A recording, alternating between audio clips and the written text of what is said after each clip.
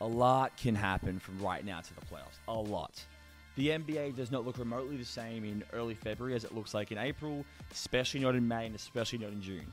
Injuries, trade demands, locker room drama, changing of coaches. The windows are always opening up for new things to come. But where we stand right now, the league has one team levitating above the rest. The first-seeded Boston Celtics, without Jaylen Brown, beat a healthy, high-expectation, second-seeded Memphis Grizzlies team by double digits tonight. A contending team with high expectations lost to a one-star down juggernaut of a team. And you know what the story is? Has nothing to do with the Memphis Grizzlies. The story is the Boston Celtics happen to be, as we stand in February, the team to beat. They're the team to beat. In 2023, what does a championship team even need, right? Let's just humor me for a second. Let's brainstorm this. Little brainstorming session, right? What are the key characteristics of a championship team in 2023 to you? I think first would be playoff experience.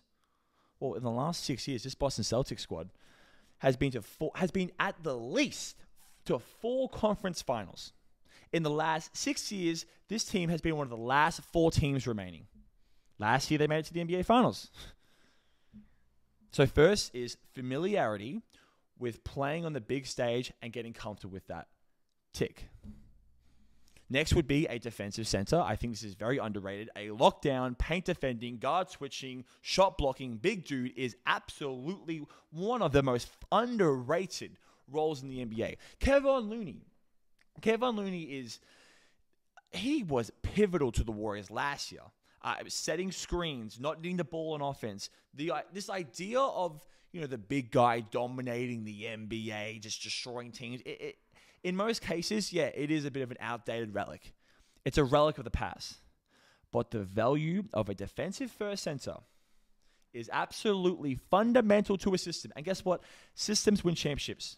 Playing within a system wins championships. They have this guy in Robert Williams.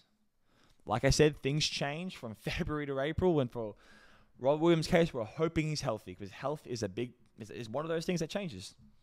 Now, they obviously got the talent, a superstar wing in Jason Tatum, and correct me if I'm wrong, but for the last 10 years, what? Has that not been the formula for winning NBA championships? A LeBron James, a Kawhi Leonard, a Kevin Durant, big guys, big bodies, willing passes, excellent scorers. They prove they have the depth. They prove they have the three. They prove they have the chemistry. I mean, I keep looking at all these squads around the NBA. I'm saying to myself, wow, man, like the Boston Celtics, it's their championship to lose. The Boston Celtics are the team to beat in the NBA.